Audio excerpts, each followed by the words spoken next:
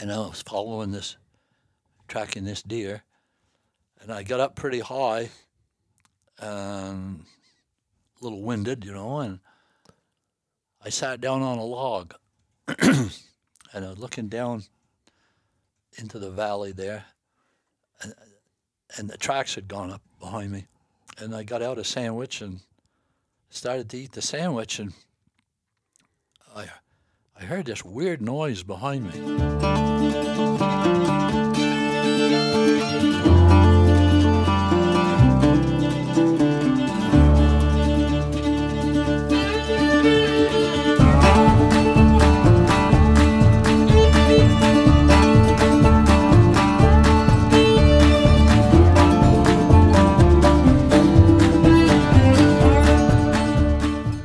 Welcome back to another episode of Northwoods Whitetails podcast. This is part 2 to the Dell Green episode. If you guys missed part 1, go back to last week's episode and get caught up and then listen to this one. Thank you so much for listening, and I hope you enjoy it. And so I started going out, and in a little depression out in there, he was laying there. And I finished him off and got him. I was pretty happy, obviously, and so I'm all alone. So I got a long ways to go, but it's downhill. It's a little bit of this, but mostly all downhill. So I dragged and dragged. If you had to do that for a living, you would have left it. Yeah.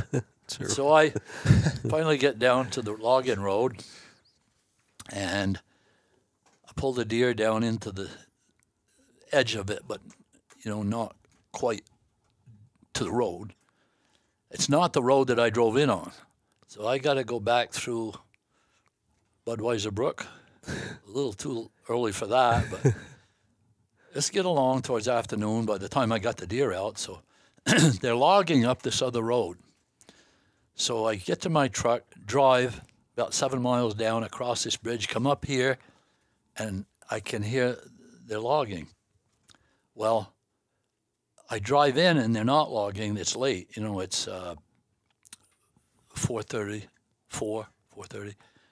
And it's a mechanic working on a feller buncher, and running it. And so he's French, and he doesn't speak any English, and I don't speak any French. So, I get out of the truck. He was polite. He stopped doing it. And I walk up to him, and I said, I shoot big buck. He goes, big buck, big buck.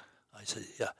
I said, you don't, no lock gate, gate? And he goes, no lock. I said, okay. You, no lock, no lock. I said, thank you. So now I drive out this road, and I can't get the freaking deer in my truck. So I have a snatch block, and I went up into the woods 20 feet, and I put a rope around, and then I put a bigger rope on that, and I dragged the deer back up the bank with my truck. So then I tie it off, and I back my ass end down in the ditch, and now I got the buck loaded. I get my snatch block, hold up my rope. I'm pretty happy, I pull out of there. I drive down to the road, and the gate's locked. Oh, no. Oh, my God. Yeah. Guess he didn't understand. My French wasn't very good. He wasn't that nice of a guy then, as you thought. Yeah. That's pretty funny. And I didn't have any help there. So I'll tell you one thing: when you see those little things that the locks are up inside, you're not going out. Mm. The best thing was that I swear it was like 3 a.m. The loggers came in. Oh, so you stayed in a truck right there? I didn't have any choice, Yeah. Miles and miles away. No kidding. Yeah. Oh, God. But I wasn't upset. Yeah. I tried to figure out ways I could get around that, and I even thought of going up. And I have a key to every skidder I've ever made in my truck. Mm-hmm. And I thought of doing that, but I couldn't see. The gate was in a perfect place, and it would have been difficult. There were trees, and it just that wasn't going to work. So I ruled that out. And you obviously had food Worst case, you had food in the back of the truck. You know, I didn't have hardly anything but an extra chocolate bar or something. I went into a Quasic and weighed it the next morning, and I brought it back, and I took it down to the lake there. I was staying in a log cabin up in... Parmacini. Huh? Parmacini. Parmacini Lake. And I washed it all out good. I pulled it with my truck back up to the game pole, and I got it hung up. I just finished. It was my first year of hunting there. Don't know anybody. There was 7 camps on that whole lake, as big as Seymour, you know. It's locked, you know. I got to know everybody there. You got to know about the ribbon, the survey ribbon. Bring that up. So I'm just finishing tying the thing off, getting it, you know, up there, and down in comes a vehicle, and there was 2 older men in it, and they got out and come down. Ah, there it is. Yeah, well, you heard about that. I said, where'd you hear that? He said, well, we went to Oquasac. He said, you know, and we all do. We all want to see what was. Yeah. So you're the one that got it? Yeah. Boy, that's a beauty. Said, where's Coon? And I said, oh, they're not in. There's nobody here. You get that out alone? I said, yeah, I did. He said, well, I'm so-and-so, and this is so-and-so. I'm Del Green. He said, well, let me tell you something, lad. I thought he was maybe a little upset, a new guy in the chained-off area, you know, gated off. He said, we're kind of a tight-knit little community here. He said, don't you ever drag anything again. He said, we may be old, but we can still drag, or we'll get somebody that can. So from now on, you come get us when you need help. Promise? Friends, fellow hunters. Yeah. You know, here I was nervous that they were going to, what were they going to do? Yep. What did I ask you to read? The ribbon. Okay, Blue, this is blue ribbon?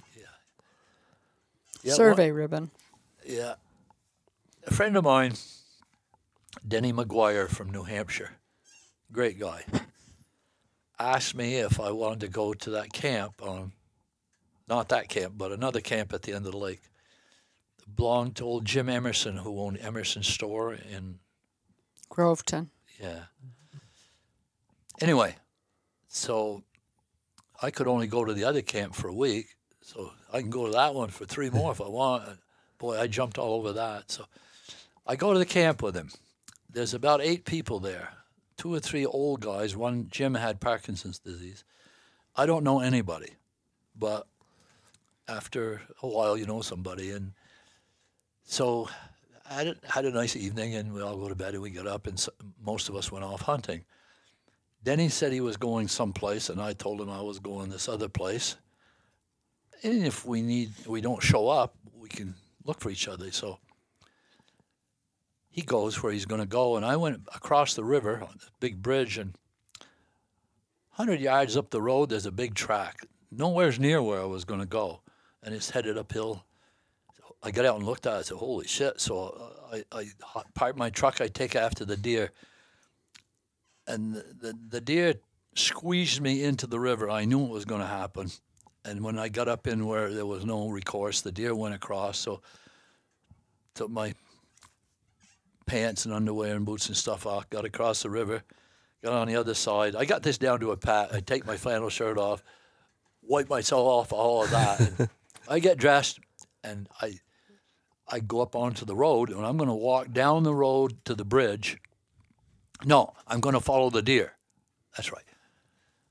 So I get up there, and Denny's truck's parked right there. And son of a bitch. So I go up a little ways. He's on the deer. Well, okay. So I go back down. I had a whole roll of fluorescent pink survey ribbon. So I tied 250 feet of it all over his pickup, from the trailer hitch to the bumpers to the door handles to the windshield wipers, 250 feet, fluorescent pink. So I leave. And so I go hunting. You're not going to believe this. I go up on the peaks, and I shoot an 8-point buck. right at dark, walking off.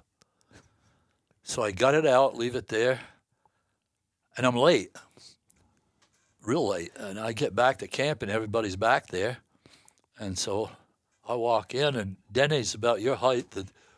I walk in, and he had told me, when you come back hunting, old Jim wants a story. And don't just tell him you didn't see anything today. He wants to know where you went. He can't hunt. What we share with him is his day. So you're good at that. So tell him that you saw 4 squirrels and whatever. Tell him something. I said, okay. So I came in. Denny didn't see me at first, and I saw Jim, and I started to go towards him. And I don't know these guys. Denny jumps up and comes over, and he gets right in my face, like you would to me, but right here. And, you little son of a bitch. I said, what? You know what? I said, of course, they all know. So, what? You know what you did? I said, I don't know what you think talking about putting that freaking ribbon all over my truck. It took me an hour to take it all off. I said, you got ribbon all over your truck? Yeah, you ought to know. You put it there. I said, Denny, this morning when we left, we told each other where we were going in case we got hurt or lost or something. We could find each other. And I said, I didn't go. I don't even, did you go where you said you were going? Yeah. I said, well, I went to Thrasher Peaks. He goes over to this kid. The first time he's been to camp, too, with a friend, older friend. Started in on him. He's denying it. There, I get rid of him. So that would be the end of this? No. Those stick-on bullet holes, you need to have some. Second to your rifle, don't forget the bullet holes. So the next day, we got to go get my deer, right? Mm-hmm. So we get the deer, and we come back to camp and stuff, and we hang it up, and I don't know, it's noon or something. I thought, well, I'm going bird hunting. So I took off to go bird hunting, and I'm scouting. I come back, and I see Charlie Hatfield's his name. There's a hunting family over in New Hampshire. The kid's truck that Charlie's with is parked, and so it's dark. So I go by it, and they're not out of the woods yet, and I know they're down by the lake, and if they're coming, they're going to have their little flashlights, something on. So I go back in the dark, and I rub off a little spot in the back quarter panel, and I put one of them bullet holes on. So then I walk back, and I go to camp. So about 20 minutes after I'm at camp, in comes Charlie.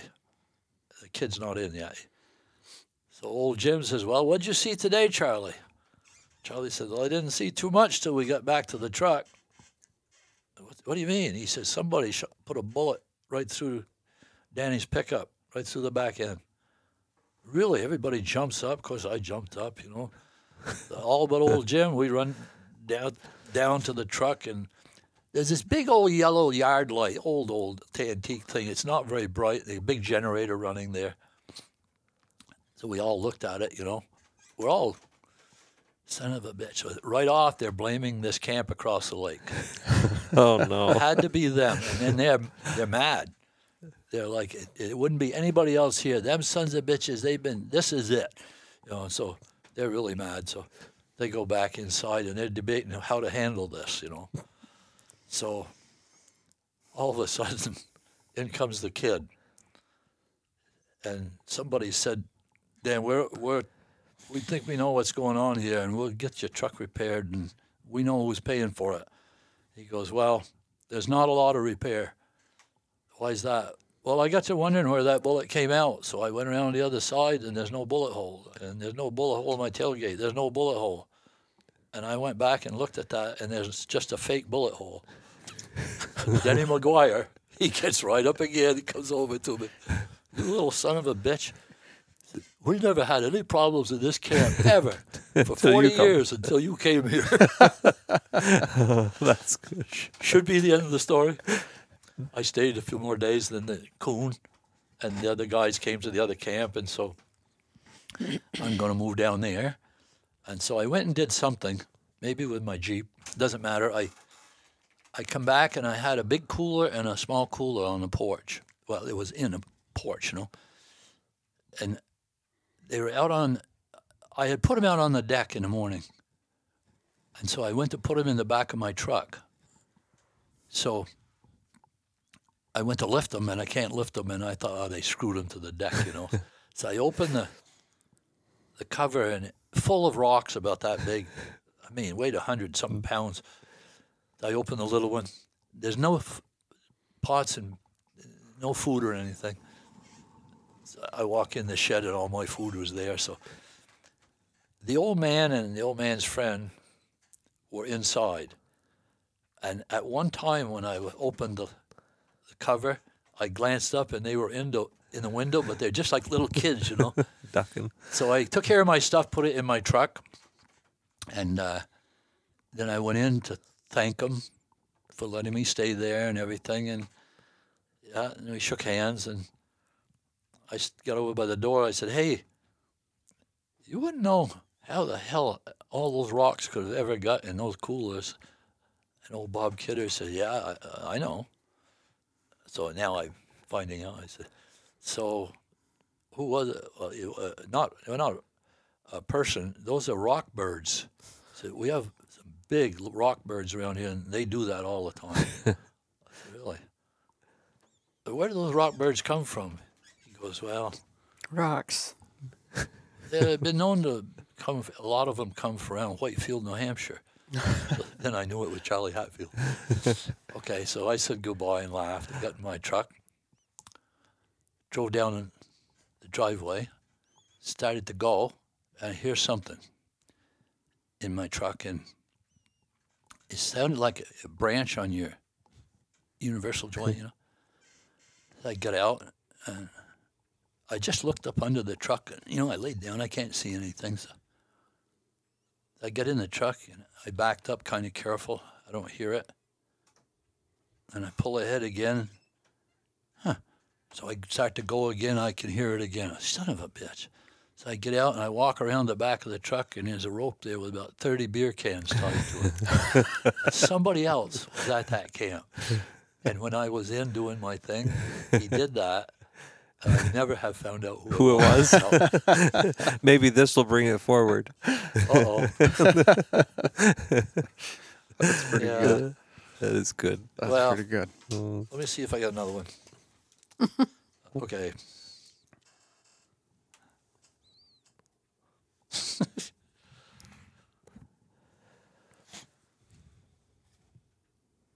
Oh, boy.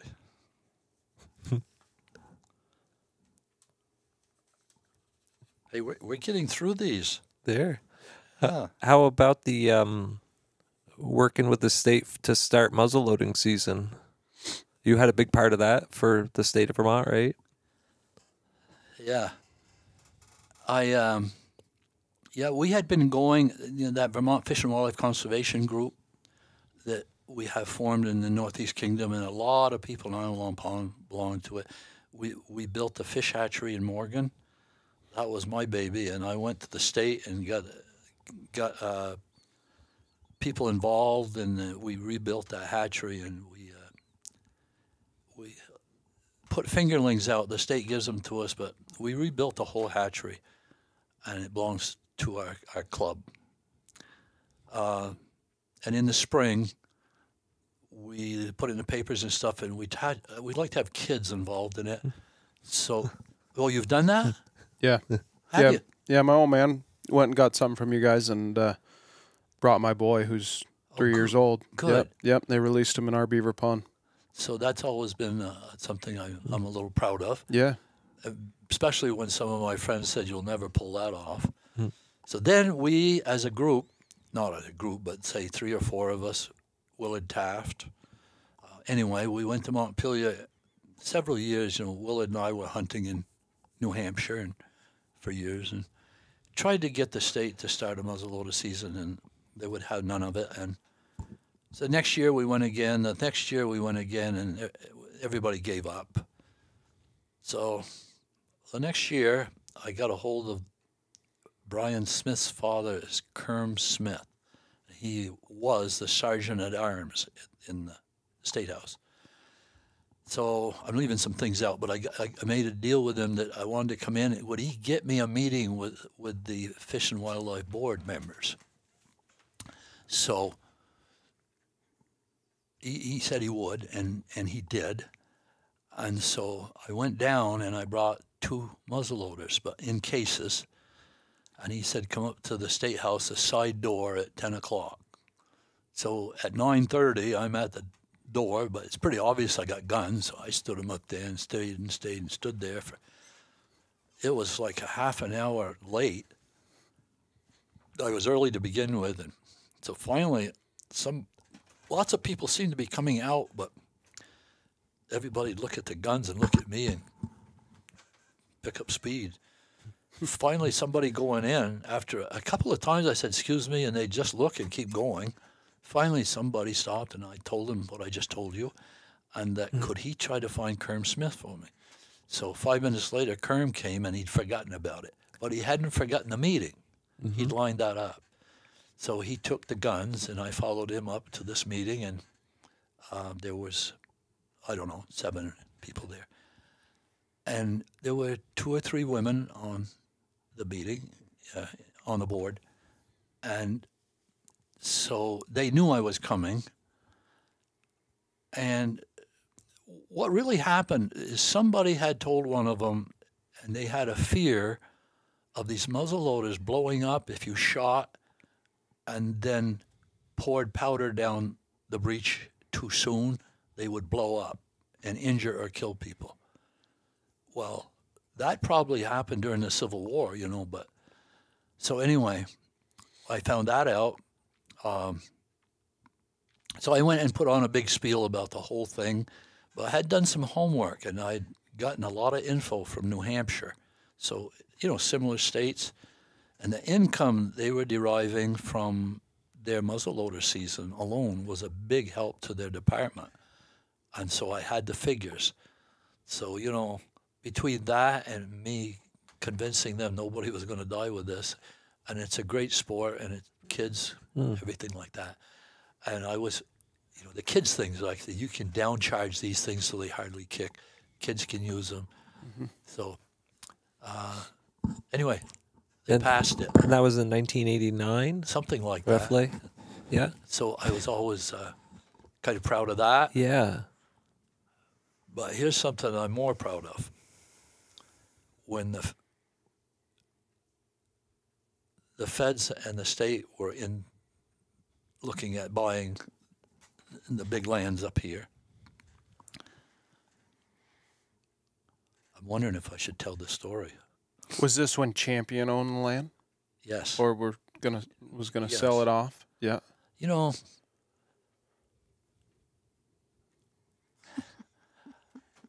I was asked to be on the panel. I believe there was 12 of us, and I think we met for 10 months, and I think it was once a month. And a number of us that were there were trying to save the lands for what we'd always used it for, snowmobiling, recreation, hunting, fishing, and everything. And we weren't winning. Little by little, we knew we weren't getting anywhere. They were going to close roads, and they wouldn't promise to leave anything open, and it was very frustrating. So on my way to Montpelier, I'll back up a little bit. My father was the head of the state police up here. Saying, we have a camp. We're wondering what's going to happen. Everybody was on pins and needles about this. The camp ownership was a big item. So my dad was a big but quiet man. He asked me how I was doing down there, and I told him about what I told you. And he said, son, you got one meeting left. I said, yeah. He said, do you remember which way, by order of Robert's rules, when you start taking testimony, did they go from left to right or right to left? Because technically and legally you have to go opposite the next meeting. Well, I knew that, but forgot about it. But I've been chair, president of clubs and stuff, and so I knew that. I said, yeah. He said, you know which way it went last time? Well, you should because you remember where you were sitting. I said, yeah. So he should go the other way. I said, well, yeah. He said, you get your butt down there way before everybody else, and you sit in that chair next to Ron Reagan. Remember the commissioner? Mm-hmm. He was chairing that whole thing. Mm-hmm. I was down there an hour early. Instead of milling out in the yard area, I went in and sat down. The lady that was kind of overseeing it for the land trust, I knew her well, but I'll leave that out of it for now. She was sitting opposite me. So they took final testimony from all of us. It was quite long. And it got to me, and I said, well, I knew Ron. He said, well, Del, you're the last one here, and then I guess these testimonies are over, so you're up. I said, well, some of you are going to like this, and some of you aren't, but we've banded together, and we've raised, what do you call it when you, an attorney, you... Hired. Well, okay, hired, but retained an attorney. And I said, so we get $10,000 pledged for that, and so we already got a retainage.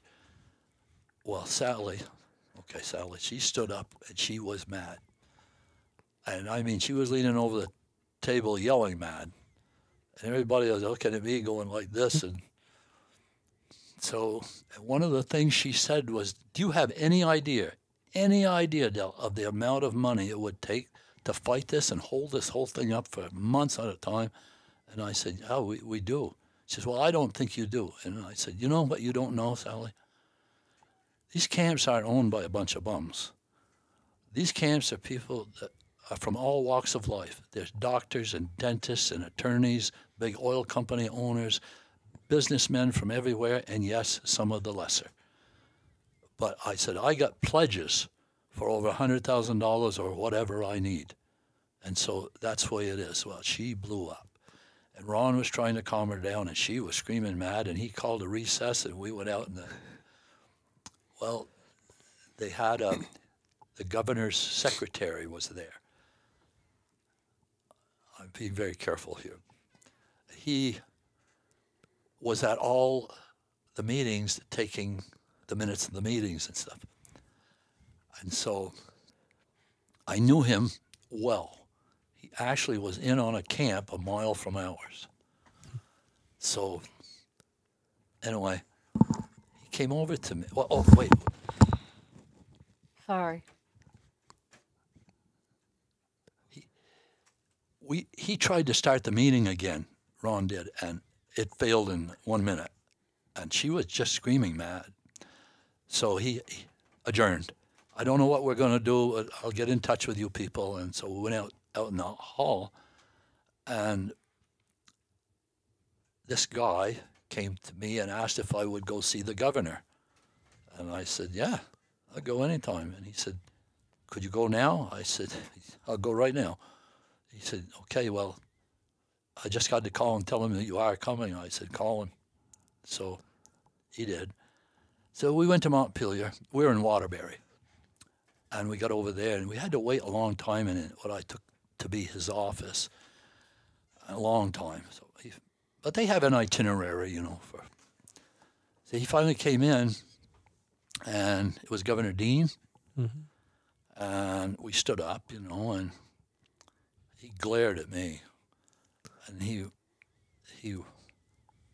walked around and around, and then he said, what do you want? Not in those words. He was mad. And I said, well, in all due respect, sir, you should know because he's been taking the minutes of these meetings right along. And he said, well, I don't know what happened there, today. And so, well, he had told him. So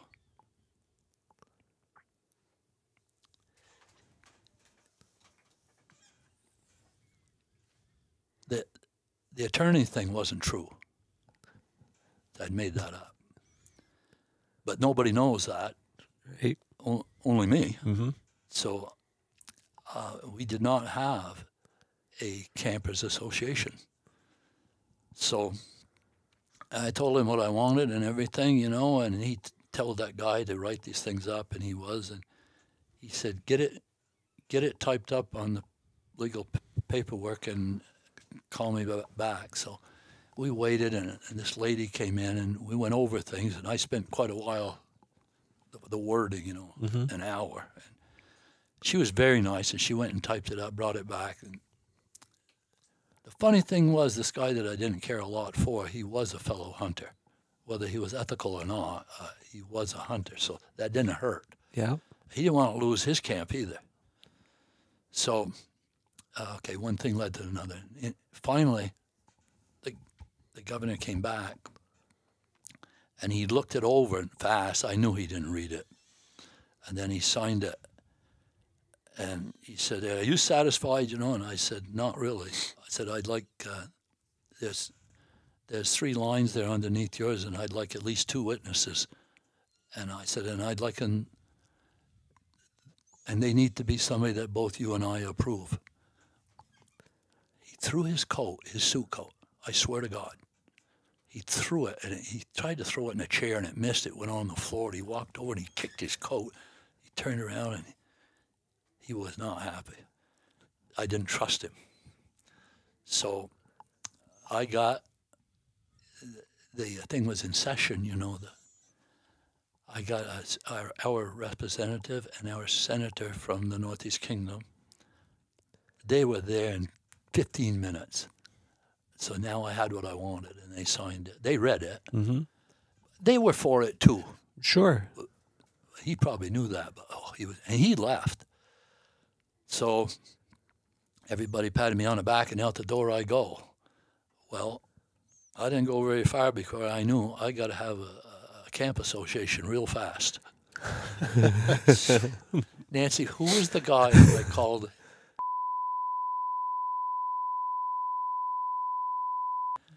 He was an attorney, and he was a... You know, the camp down on Madison Brook or somewhere down there. what do you call it? He was a lobbyist. A lobbyist in Montpelier. So I called him. I knew him, and I told him just what I told you.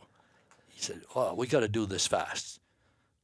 We need," and he stuttered and said, "Okay, it's like a chain letter. We got to do it by phone. We got to have something by tomorrow." And he said, "So I'm going to get a hold of various people. You get a hold of various people. We need every camp owner we can get, and get all the information to me, and I'll take care of it." Well, I'm not very smart, but I got to thinking, why don't I just go on St. Regis champion leasee holders? Well, in minutes I had every name I wanted and phone numbers. So we did the phone number thing with other people were helping me and stuff in 2 days. Had it locked up, and that's good. No kidding. Yeah, they've done very little of it, but if they were to pull a culvert, then you've lost access to that land. So any culvert I wanted to be replaced. It could not be unreplaced. And same with bridges. I know now we have lost a little bit, but very marginal. So that's my story. It is. Yep. That's why I tell people I'm a professional liar. It worked, Bill. It worked. Yeah. It saved it for a lot of people. You essentially saved, well, in my opinion, what's Oh, my actually the God. Northeast Kingdom, right? To me, Well, that is the Northeast Kingdom. Yeah, it was a great feeling. And a lot of people knew that. And if I hadn't, I don't know what ever made me think of that driving down there. It was just, what can I do? What can I do? Money. Money talks. And then before I got there, I had a plan. Yeah. And Yeah. Huh. I thought you might like that one. Yeah, that's pretty good.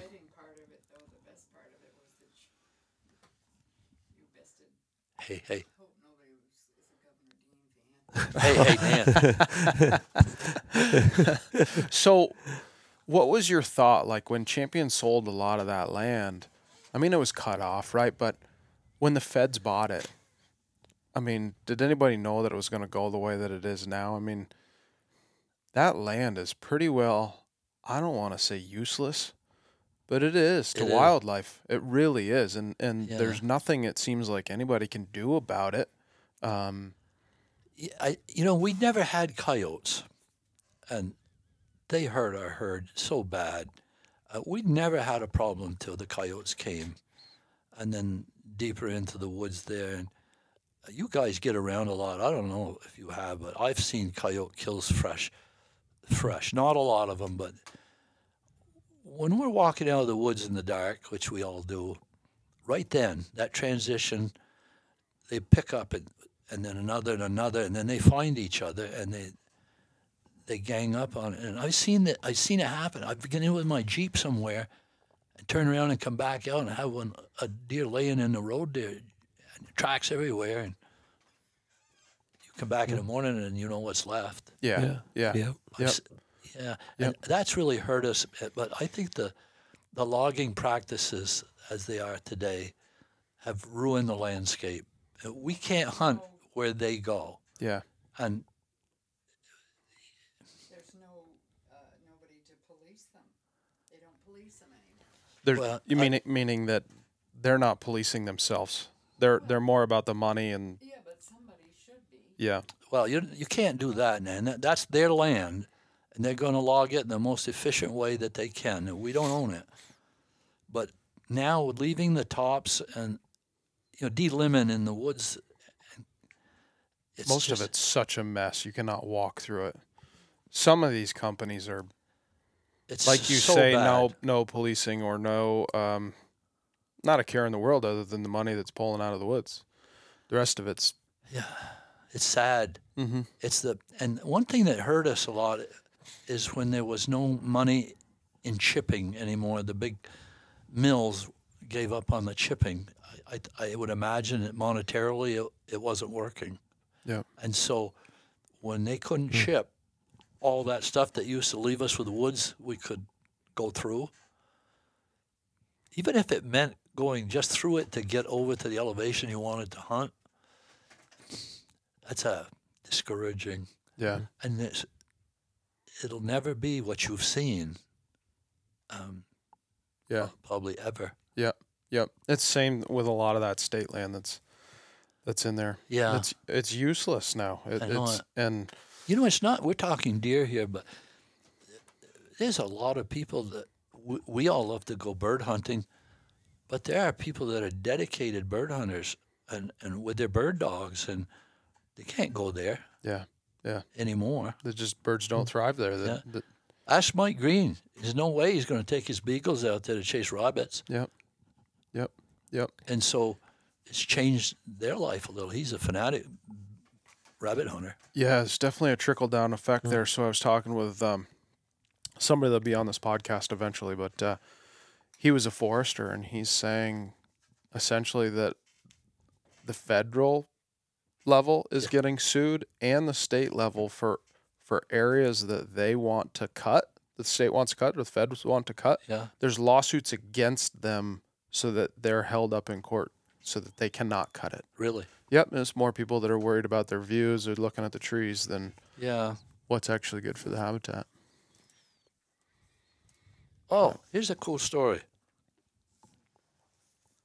One day I was hunting up on the mountain at home here in Vermont, and I was tracking this deer, and I got up pretty high, a little winded, and I sat down on a log, and I was looking down into the valley there, and the tracks had gone up behind me, and I got out a sandwich and started to eat the sandwich, and I heard this weird noise behind me, and so I really slow turned around, and I don't see anything.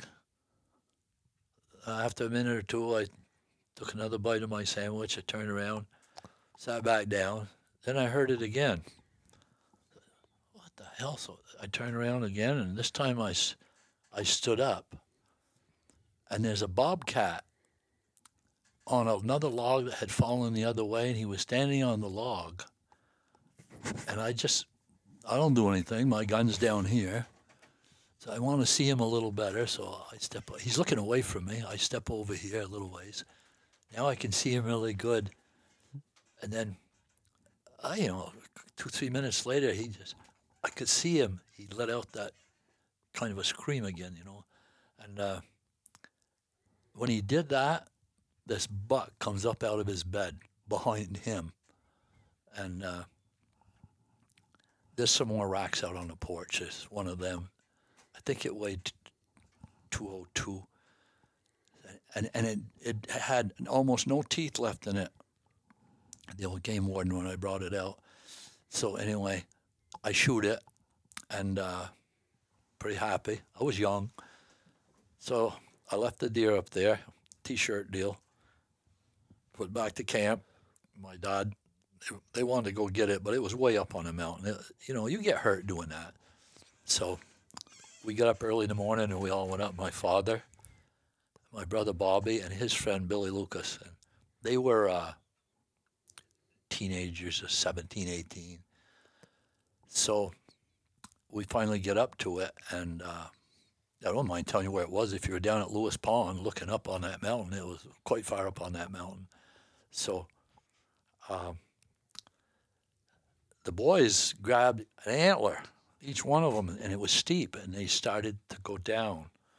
There was quite a lot of snow. And my dad, who never talked a lot, he'd give me a little elbow, and I looked at him, and he said, "Watch this. Keep your eyes on this."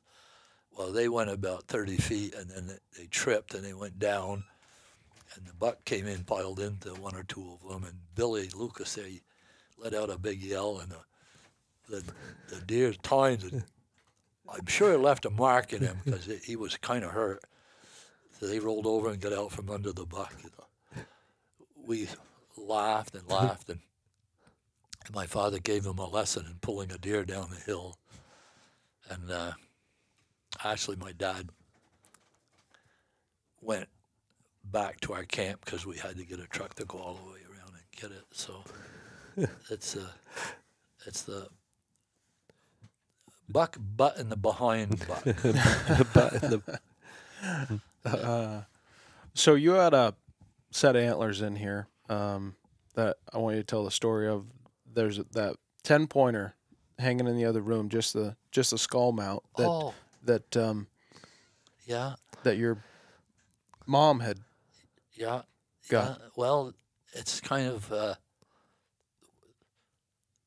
one of my favorites because I was probably a 14-year-old boy, and we were down in Bridgewater hunting in an area called Chattagee, and we had my uncle and my dad had a hunting camp there, and one morning they got up and they were putting on this sort of an organized hunt. We didn't have any snow, and my mother liked to hunt, and she hunted on her own quite a bit, and or some anyway, and so we heard a shot, and so my brother who was with me, he was younger, but we finally found them, and everybody was trying to find where this deer went, and we hunted the rest of the day and couldn't find it, and the next morning my uncle wanted to do it in a grid thing, and so we did that, and we never found the deer, and it was the end of the season, and so we packed up and went home either that day or the next, but my uncle went up in there, I think it was the day after, and he found the deer. It was never weighed, but the deer was ruined, but he got the skull and antlers, and it was a really, really nice deer, and the cool thing is she shot it with a single shot 20 gauge shotgun with a slug. No kidding. Yeah. That's pretty neat. It's pretty nice buck. Nice heavy horns. Yeah, sure is.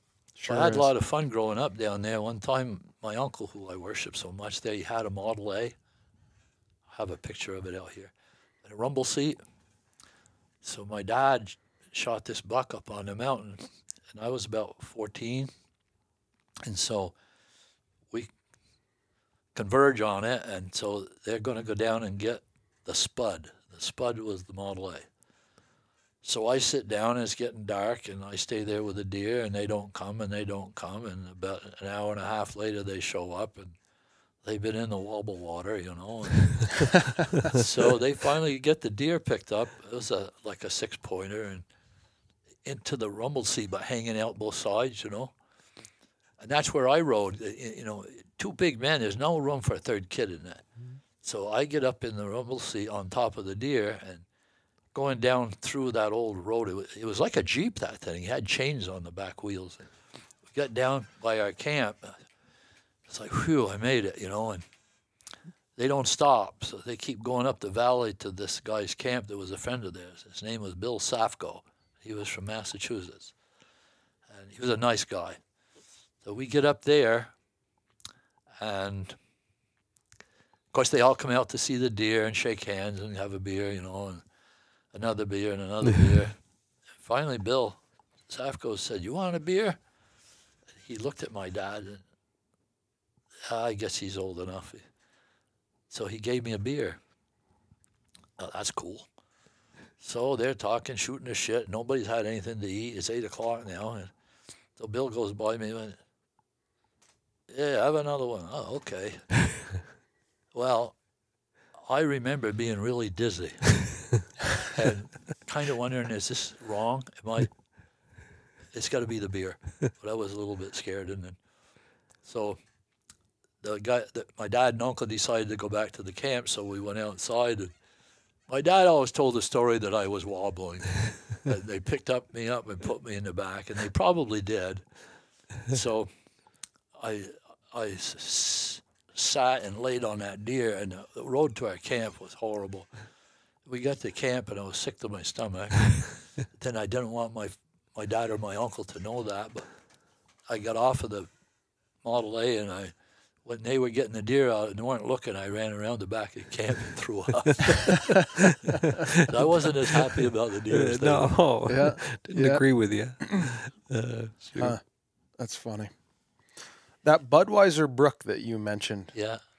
is there more of a story to it than that, or just somebody leaving a 6-pack? No, I wanted a trail through the woods to go to this other logging road, and it was probably 3/4 of a mile. Yeah.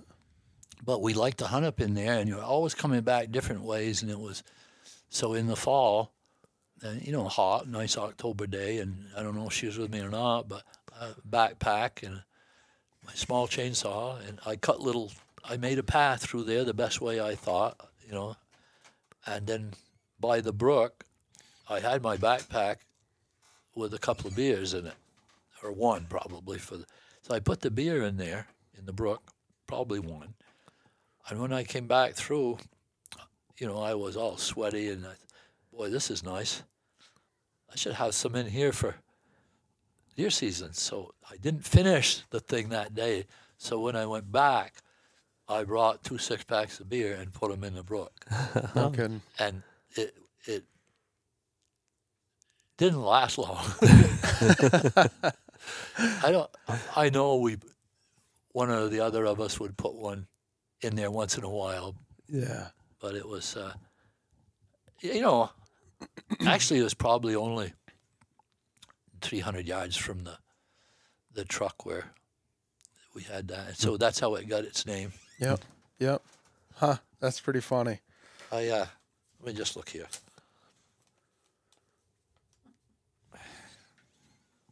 So many stories, he's got to write them down. Oh, Jesus. My wife, she was so helpful. And one year, I don't know if I had my ankle operation or what it was, but you helped me put the tree stand up. The one I shot the deer and the warden came, and she helped me because I was having a hard time with I think it was my ankle. And so I put up a tree stand, and again, I like those when I've hunted somewhere, and in the last hour of the day, sometimes I'd go do those. Or lots of times other guys used them too, you know.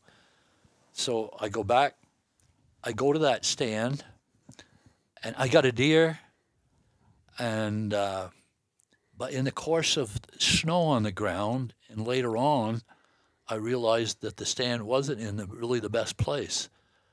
And I figured out why afterwards, so I moved the stand 75 yards and put it up again. And this never happens to me, but I got another deer out of it. So that's rare. So then I never really hunted there a lot. Down over that bank, that little ridge, there was a big string of beaver dams. It's swampy. Well, I followed tracks down in there, and I found where the deer were getting through. So I moved the tree stand again. And I didn't move it till late in the day that year because we had snow. And so I moved it, got it all set up. But I always put my tree stands in fir trees so you can camouflage. There was no fir trees, so I reluctantly put it up in a maple tree, about that big. And there were some fir trees behind it, but it's the only thing that was going to work. But there were deer coming from another way that I didn't know before, because before there was probably bare ground. So I moved the stand, and I get it all set up, and it's like 2:30, and I'd gone back and forth 100 yards here or whatever and stunk it all up. So I go back to my truck and drove around to this other area. No secret there, Black Cat Brook. I went over there and had a place I liked. And so I get out of my truck and, Jesus, I'd like to be in that. I jumped back in and raced back over there, and it was cold, very cold. And I hiked down in there, and I had a wicker backpack and heavy coveralls. And when I always fix my blinds up really nice with branches hanging around and stuff. And why I did this, I don't know. But right here, I had cut off a branch about that big and probably stuck out about 14 inches or something. And I fell out of a tree stand once. So I started using a safety harness. And I had two of them. One was in my truck, and one is at the other place I was going to go. Didn't even think of it. I go down there, put my coveralls on, tie my gun to this rope. It's not loaded. I go up, put my gun up. I did have a little railing thing I'd made. That's all. I leaned the gun there, and I rolled the rope up like this. No, wait a minute. I put the gun over that stick where you can reach it real easy, Not. Then I coil up the rope, put it right over the same stick. Then I sit back, and I'm sure some other people do this, I don't know, but I always found it difficult for me to sit because I get so bored. And so I started reading my father's. He had a huge box of old Zane Grey Westerns. So I would bring them and my little half glasses, and I would read a little bit, but, 2 or 3 paragraphs, then I'd look around, and I could sit there for 2 hours. Well, I'm sitting there with it's cold, so my hands are sort of into the coveralls a little bit, and my half glasses on, and I look around, and it's getting close to the dark. So that's when I would always put my book up. But I think it must have been close to the OK Corral or something was really good because I didn't put the book down. But I turned a page and looked up, and there's a buck standing right in front of me from here to the porch steps. I come right across 100-yard clear cut. Never saw one. And when I did this, I think he saw me. Switch pages. And it was like eye contact, and he bolts. But this path came down, and he heads for me to go under my tree. I dropped the book. The rope that I cranked up, I tied it around my waist, tied it around the tree, and then did this. So I went to get up, and I can't. Shit. So now I turn around, and the buck's gone by my tree, and I'm right-handed, so this isn't working. I pull the gun up, and the coil of rope's half on that, and the deer's getting away. I get the rope all off, And I lean down here, and I can't get it in the scope, and it's going straight away. Holy shit, my glasses. I pull my glasses off, just throw them. Now I'm leaning out here like this. The stock of my gun's right here. There's no one. I'm leaning right out like this, and I shot, and the gun comes back. I almost dropped it. It goes right by me, and I catch it like this, and then I'm hanging off my seat, and I can't get my feet up enough to get up onto this. What do I do? Anyway, eventually, without losing my gun and everything, I got back up on there, and I sat down, and I laughed. And I honestly laughed. I know I laughed out loud, and I remember saying, boy, talk about somebody from wherever, New Jersey, Boston or something, coming up here. I thought, boy, if anybody ever saw this. So anyway, well, I get down all my stuff, take my coveralls off, put them in my backpack. Said, well, I better just go over there. You never know. Dead. No kidding. No kidding. Swear on her life. Right up the butt. Really? Yeah. Wow. So I am total shocked. So I want to tell everybody, nobody there, so I gut it out. So I take my backpack and my coveralls up to my truck, which wasn't far away, a quarter of a mile. And I took all my stuff up and, so I wouldn't be carrying a gun in my backpack and stuff. And there's a game warden sitting behind my truck. Actually, I saw his headlights come in through the trees while I was gutting it out. And I became friends with a game warden up there that I liked a lot, but it wasn't him. And he accused me of shooting the deer in the dark after hours, and I didn't. And we had a verbal exchange, and he was going to take my rifle and my gun and my deer. And I basically said, what proof have you got that I did anything? I didn't do anything wrong anyway, but what proof? I mean, there's other hunters around. I don't know where you were and heard this shot, but I never heard any shots after dark. And so I'm going after my deer, and my gun's going home with me. So he said, you're resisting arrest. And I don't know if you want to take this out of this thing or not, but I said, you know what? You don't know me. You don't know where I've been or what I've done or who I am. I wouldn't suggest that you try to take my gun. And I'm going to be polite about it. But if you want to go to the hospital, you make your decision. And he put it like this with his hand. I knew he was after his mace.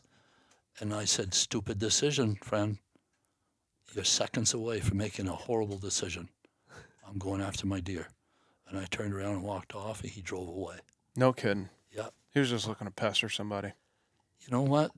That guy and I had other run-ins, and I never had done a thing wrong. Wow. He kept checking me and checking me and checking me, and one day I blew up at him, for the same thing. And one day, like 3 years later, he thought I was with some guys, my friends, where you can't party hunt in Maine, right? You can't drive deer and stuff. Thought that they were doing that, and I was part of that. I came out of the woods where they started, and I picked up a friend's truck and drove it around. And a friend of mine, Pete, took me up to get my truck, and I drove back right when he showed up. Oh. Anyway, there's more to it. Years later, 5 years, I went to open the gate up to go into Parmigiani on the left side of the lake. It was in the fall, and he drove up, and there was another man with him, turned out to be his brother. And I had drove through, and I was swinging the gate shut, and so I saw him. So I said, "You going through?" He said, "Yeah, we are." So I swung it back open. I said, "Go ahead, I'll get it." So he came walking up, and he said, "Back for another year, huh?" He's very friendly. I said, "Yeah. Heard you got a good one last year." "Yeah, I got lucky." He said, "What was it?" And we talked about it. So he says, "Well, I'm going to go on my way." I said, his name. I said, how would you like it if we pretend we never met each other ever before? And we started off brand new today. And he looked at me and he stuck his hand out. We shook hands and we became good friends. No kidding. Yeah. That's Yeah. good. Yeah. Yeah. I actually, after I had a chance to more explain what I told you, Yeah. and he believed me. Yeah. And in the course of time, I found an illegal moose somebody shot, and I led him to it and gave him an idea who I thought it was, because I knew who was hunting in there, and it was. And then also a dead doe, and I don't know how that came about. And a third time, a guy that shot a doe in front of some friends of ours during deer season. They didn't have any antlers, so they jumped in the truck and took off. But we found out who it was, but I didn't. So we became good friends, and sometimes you don't know who your friends are until you give it a chance. Yep. Yeah. No. Yep. Definitely. Good advice. Why do you think there's such really good hunters around this area, like the Northeast Kingdom? Because there's like your book, right? There's some really good people, experienced woodsmen from this area. Boy, I was going to say maybe it's the big woods that they have, but there's a lot of big woods down, Moscow. Yeah. I'm just throwing them out, and Yeah. down where we grew up, and the chain of mountains. You know what? You suppose some of it could have been the fact that we would have snow up here when the rest of the state didn't have it? Mm-hmm. Because I remember going in to camp, and there'd be no snow in Island Pond, and you get up like the second road, going up towards Lewis Pond, and we'd always see it, and then we'd get up to camp, and we'd have 2-3 inches, and you could be up hunting and look off, and it was bare. Yeah. Maybe that both of those reasons a little bit. Yeah. But is it? There's way less deer for sure in this country, but It can be awfully frustrating. yeah. I see it today with friends that come to my camp, and I think a lot of it came from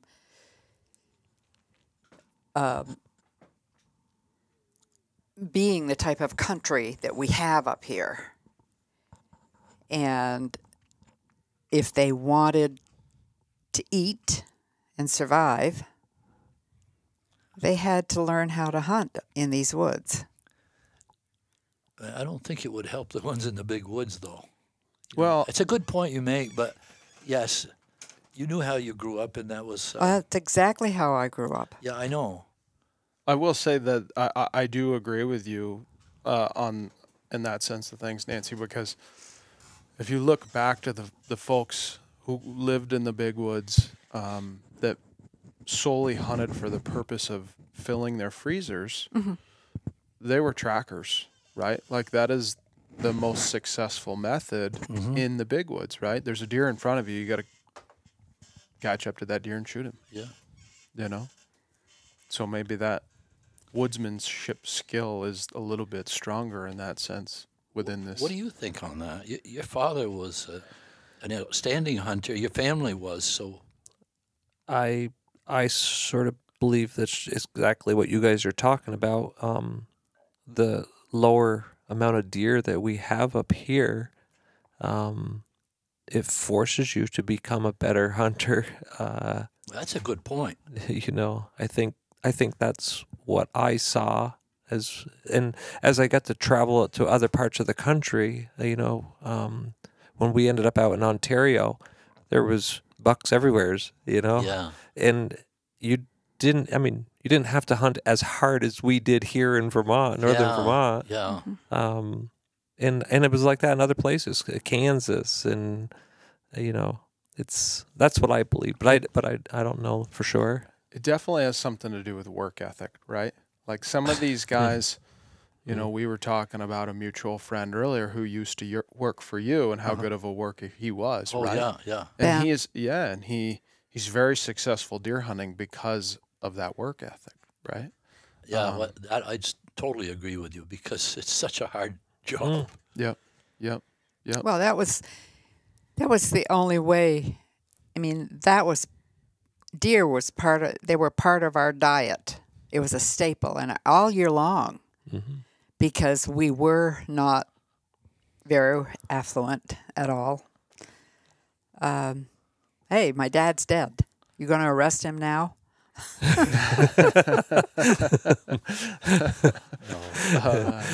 No, it's true.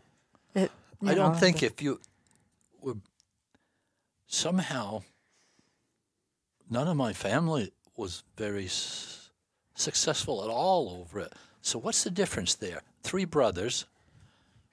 My brother Bobby were wicked work ethics. So much so that it was more important than hunting. Did he ever get the chance to hunt, really? Yeah, he was a good hunter and he was a good shot. And he shot a few deer, but his priority was he never spent a week hardly. You know, he'd go to Maine with us in later years, and he often came home a little early. Yeah. Because it was work. He had 6 carpenters working for him, and he'd get nervous, you know. But I think what you said probably you're right. You know, I hadn't thought of it that way. Before you met, how did you hunt? How did I hunt? Yeah. I grew up around guys like Terry Spear. Oh. Right? Yes. Eric Adams, the Carl Bakers. I knew of the David Tolmans and reading your book and, hearing Will Stats and many more, right? The Benoits, right? They lived just down the road. I mean, 15 minutes down the road from me. I used to shoot shotguns with Lanny, and it was the most impressive thing you'd ever seen before. I mean, I grew up in that environment, right? And I didn't really turn into a deer hunter until I was, 17, 18 years old. We always did it as a weekend warrior type of thing. Sure. But I had a mutual friend whose father spent time in the big woods, and I saw the bucks that he was bringing home, and he gave me a chance with him to go to these places, right? Oh. And his influence and him taking the time to take me is instantly what got me there, right? And once I succeeded once, I just came back for more and more and more, right? Like anybody would do, like we all do. Yes. And even those failed experiences, I guess those light the fire even more, right? The ones that you miss, the big bucks that you don't get, or the ones that you never catch up to. Yeah. It's always failed on the back experiences. Of your mind. My Uncle Gordon, we had this in Bridgewater. We had this hill in the mountains there, this hill, and it was called Cobble. There was a settlement in there in the old days, and the fever or something wiped them, yellow fever, something. Yeah. There was an old schoolhouse called the Seal Bid. The chalkboards were in there, all falling down near our camp.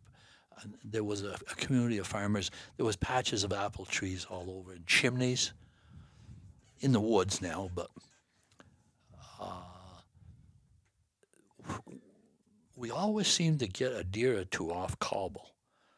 There was an escape route on the back side of it, so if the guys would come here and push up to the top, so they would take somebody, didn't have a deer, and okay, your turn to go to the sit.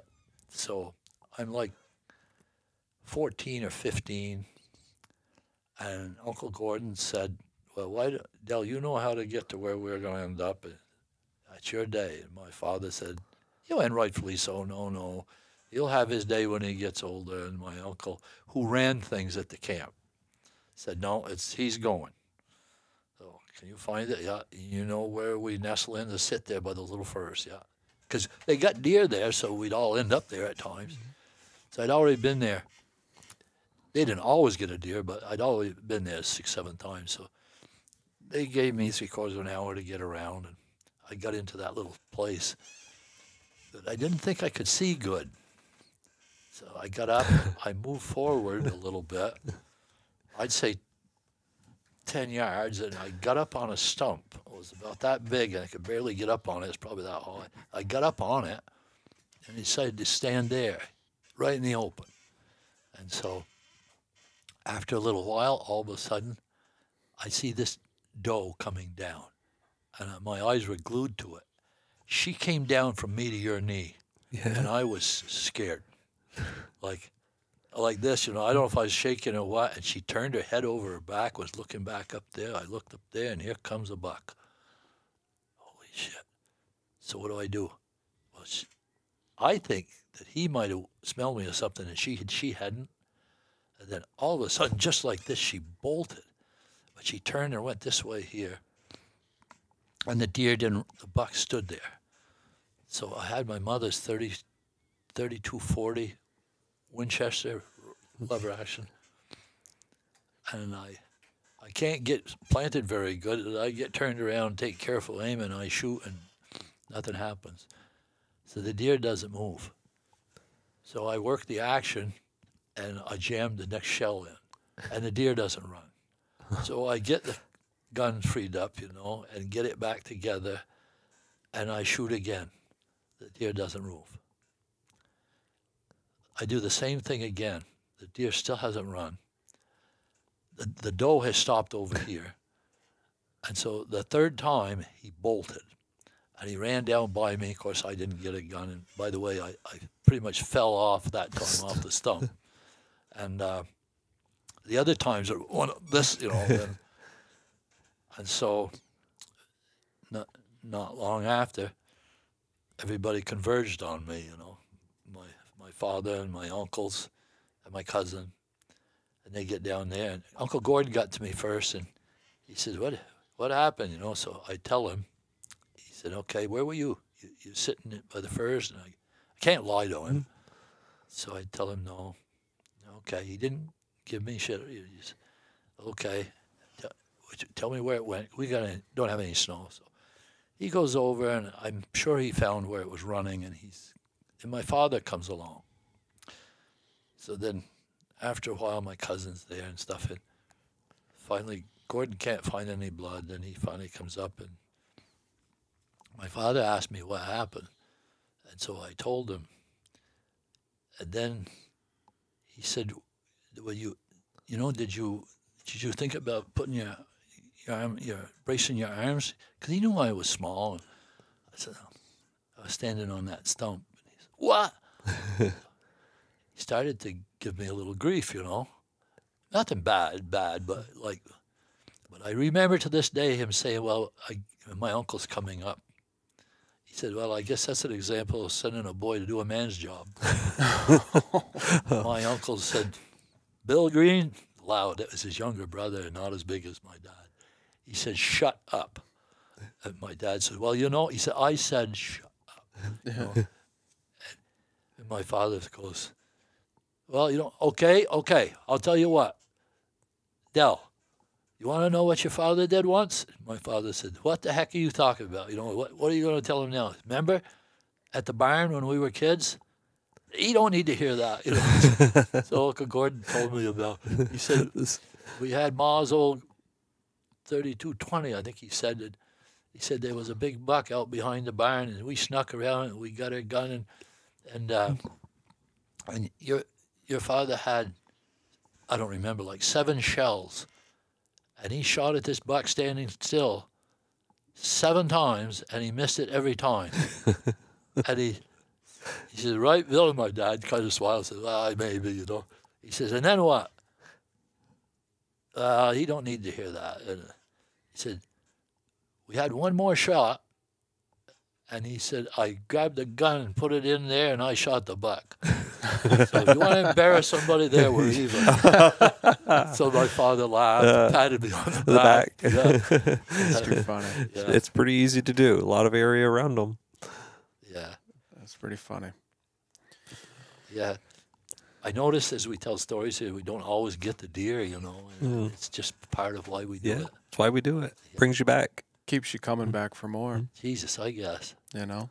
And it's something about the Northwoods or the big woods, right? Like, as we sit where we are, you've got deer all around you, and the first thing you told me when we walked through the door was, "There's deer all over. I've never deer hunted here in my life." No, I never have. It just No. there's more meaning to where you're hunting in the actual hunt, right? Well, how about how disappointed you are when you're hunting and you bump into a deer hunter? Just one?